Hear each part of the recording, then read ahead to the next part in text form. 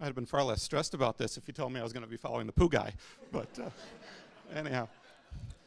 So anyway, I'm the new guy, or relatively. I've been coming for about a month now, and Derek asked me to come up with a title for this. I couldn't come up with anything quite as innovative as pawnboarding, but anyhow. But I couldn't help but think about where I was 5 years ago, and I wasn't here, but 5 years ago, I lost my father, and obviously if anyone who's lost a parent, you know that gets you thinking about big questions and things along those lines.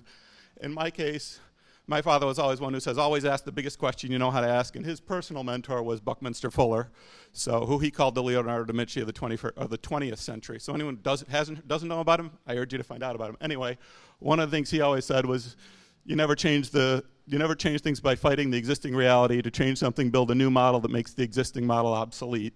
And so certainly when I think about big questions as a technology person, it's usually something along the format of how do I make the old system obsolete? How do I replace it with something that makes more sense for today? And certainly if you're like me, we look around and we see so many things that are more or less that they should be obsolete. Why aren't these obsolete?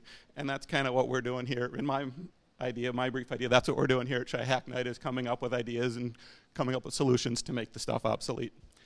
Anyhow, my answer to that is usually we build technology that empowers individuals, and that's usually the answer, and that's usually kind of what we're doing here. So that's kind of my idea of what Chi-Hack-Night is about. So now as far as how I got involved in Chi-Hack-Night and what I'm doing, there's a project that's been on here. It's been called the Witness Slips Project and so forth. We now have a new name. We're now Legislated.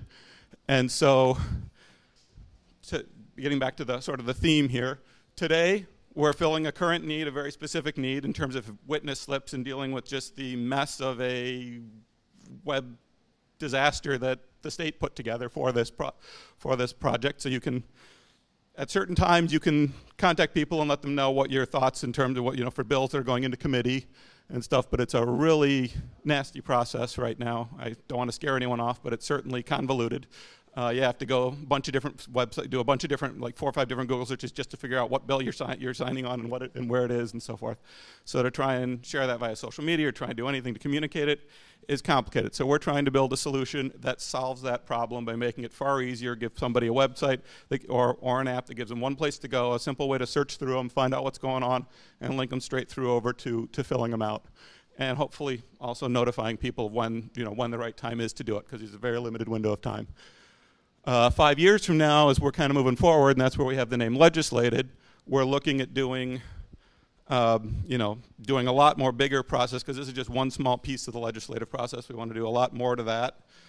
So we want to streamline access all the way across, let people know what's going on and when, how to provide, what's the context around certain bills. Is this something that's just a partisan bill that's coming up over and over just to score political points, or is it something that's actually going to pass? Is it something that has a chance to impact, so forth? So much context. Who's pushing it? Is this ACLU, NRA, ALEC written, whatever, trying to get more context around some of the stuff and try and engage people at various places. Or is it time to fill out the slips because it's going into committee? Is it time to call your rep? Is it time to go to a town hall because they're back home? Is it time to vote? If we can tie all this together, it's a slightly different approach than a lot of the other things like Callable and stuff are doing. So we think it's a unique approach and a neat way to try and get people engaged and keep them engaged throughout the process on specific bills that they're interested in, rather than just when it gets media attention. And then the last thing, which is more or less a dream, but it'd be nice to create, instead of having the current process where people go into committee and out come these bills that may make sense, may not make sense, if we can do something that creates a little bit more engagement for legislators that want to find out how this might impact people in their areas, to try and even use something to have a little bit more back and forth regarding how that legislation should look. Lastly, I wanted to just provide a quick introduction to myself and some of the stuff that I do, more as a way of, in case this is something that might be interesting to people here. I'm a software developer for a group called Safe Community Institute. We build, basically it's a breathalyzer solution for law enforcement that allows people to be on probation instead of being in prison.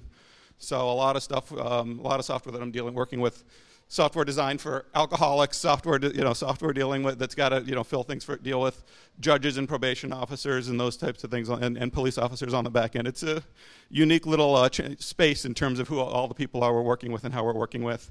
Currently, we're working on just the monitoring tool.